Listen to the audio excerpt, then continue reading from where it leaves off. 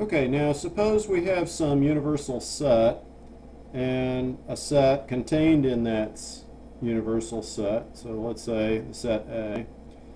Then the complement of A is defined to be the set of elements which are in the universal set but are not in A.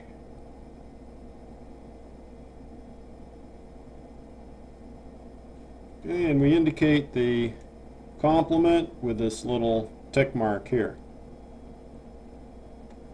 Remember that a Venn diagram can be very useful in visualizing a set operation.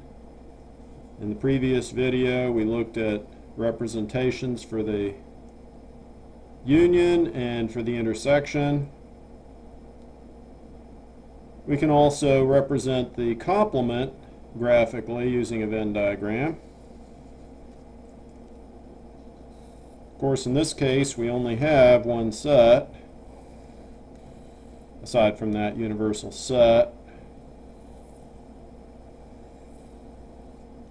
Okay, so we only have our set A here. And now to indicate the complement of A, I need to shade within the rectangle but outside of my oval.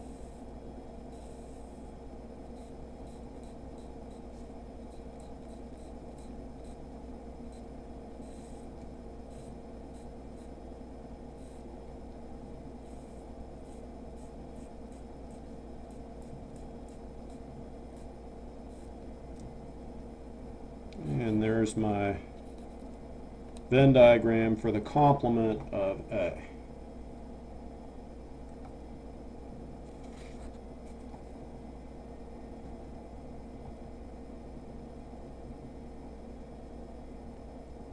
Okay, let's look at 3 examples now to get the complements. First of all, we have universal set consisting of the elements 1, 2, 3, 4, 5, 6, 7, 8, 9, 10. And A is the set consisting of the elements 1, 3, 5, 7, and 9. Then to get the complement of A, we look at our universal set and we see what elements in U are not in A. And clearly those would be 2, 4, 6, 8, and 10.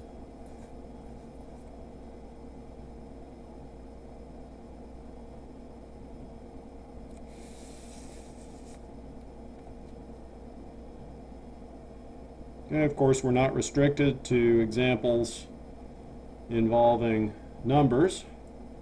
Suppose U is the set of people living in the United States and S is the set of people who smoke. Then the complement of S would be those people who what? Don't smoke, right?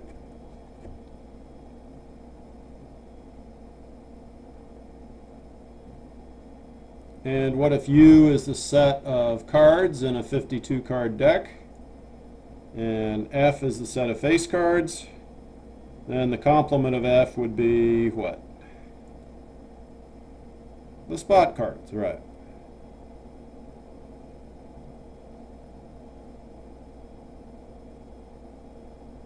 Okay, our last set operation that I want to tell you about is the set difference, B minus A.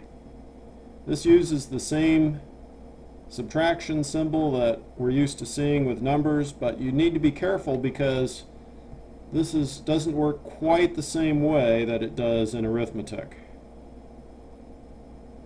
Okay, and the way the set difference is defined is the set of elements in the first set which are not in the second set. So for example, we have B as the set of elements 3, 6, 9, 12, and A is the set of odd numbers, and we want to find the set difference.